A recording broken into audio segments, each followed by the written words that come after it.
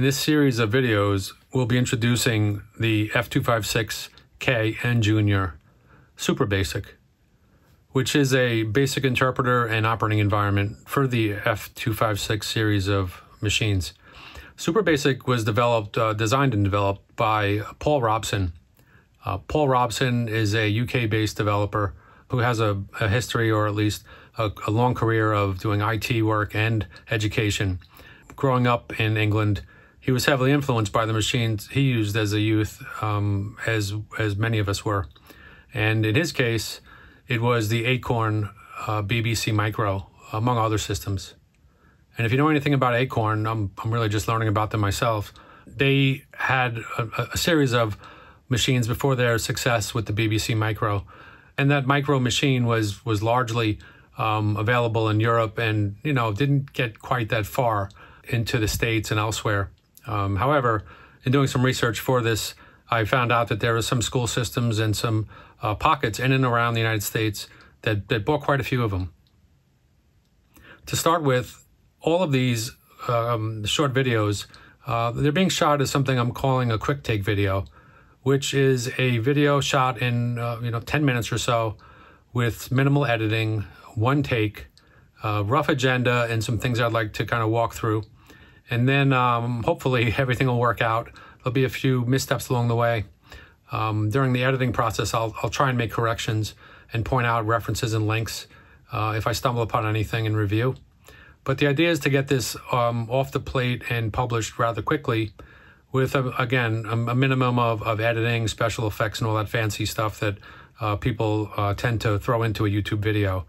I'd like this to be consumable. I'd like it to be useful. I'm hopeful that it'll inspire people to take a closer look and get more out of their system, in this case, their Foenix system. We'll begin with the basics of SuperBASIC, which is a welcome to the platform. We'll discuss the screen editor, its similarity to some of the other machines that were classic in the 1980s, such as the Commodore systems. We'll talk about loading and saving programs to SD and IEC devices. We'll discuss memory management and the extended memory use of SuperBASIC and how it deals with the MMU, specifically how it interacts with the kernel. We'll talk about SuperBASIC intrinsics and values that support name procedures and functions, loops and conditionals, and some language features that were not common in the early 80s or late 70s as far as the basic programming language is concerned. From there, we'll move on to graphics, which tend to be, of course, some of the more exciting aspects of personal computing. And we'll talk about bitmaps, including SuperBASIC commands to draw various geometric shapes. We'll talk about screen colors. We'll talk a little bit about tiles and scrolling, definition, tile editors, map editors. We'll talk about sprites. And then we'll move along to a section on sound and audio. The audio section will discuss the SuperBASIC support of the TI SN76489 only. And I say only because it's the only chip that PSG, as it's called, is the only chip that SuperBASIC supports natively, with basic commands, that is. Having said that, it should be noted that across the board, the full memory map of all the registers and all the features of Foenix are accessible from BASIC. And you can do that with the traditional poke and peek. You can do that with inline assembly language, and you can do that by loading code into various locations with binary load and save commands. From the sound section, which will cover some of the built-in commands, both for making musical or tonal pitches, there's some sound effects as well, some simple sound effects you can incorporate into your programs. We'll move along to talk about the inline assembly function, which certainly was a BBC BASIC derivative.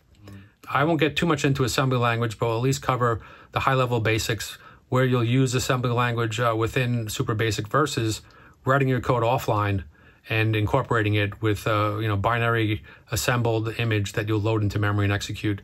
The assemble command and the facility built into SuperBASIC is certainly capable, and I'll highlight one such application that uses it to great effect. I'll also take a stab at converting one of the first programs that I've written for the Foenix platform, which was about a year and a half ago, which was a Commodore Balloon variant.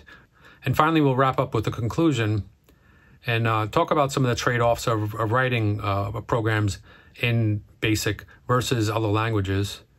To me, BASIC is accessible. It's immediate.